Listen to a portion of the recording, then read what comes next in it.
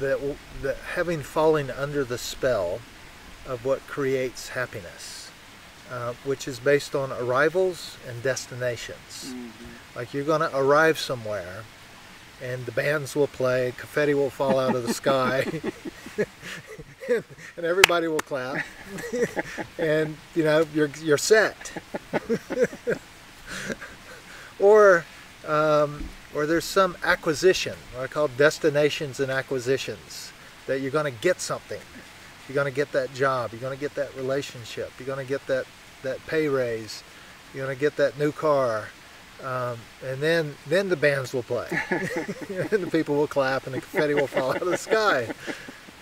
And so we live in a culture that seduces us into this idea that happiness is associated with arrivals and acquisitions.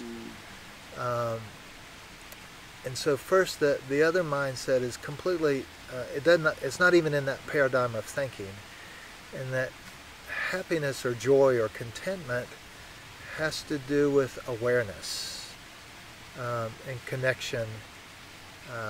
Again, going back to that sort of connection to yourself, connection to others, connection to the world, the natural world around you. That gratitude is the natural response to being present. That when we get totally present, often joy or gratitude finds its way to us. Mm-hmm. Maybe first there are some tears, maybe first there are some things that need to be dealt with when we get present, but eventually gratitude will find its way. Mm. And so it's again, it's this idea that joy or happiness is something you're going to find after you get somewhere or acquire something is part of the big lie, part of the big illusion that just keeps you looking for more stuff or another, another place to arrive or another thing to get.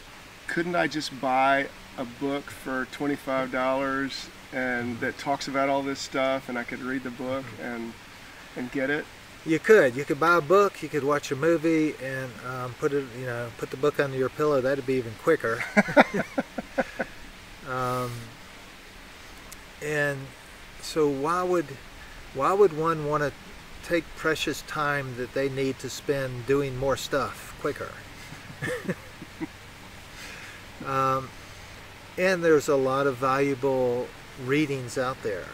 I don't want to discount that sometimes encountering something that you've read, someone's story, or watching a film that speaks to your heart, that really speaks to something that you're looking for, they do help wake up things. But the hero's journey, as Joseph Campbell would talk about, is you can know about its existence by reading about it or watching it on a film. But if you're going to take the journey, that's a different matter.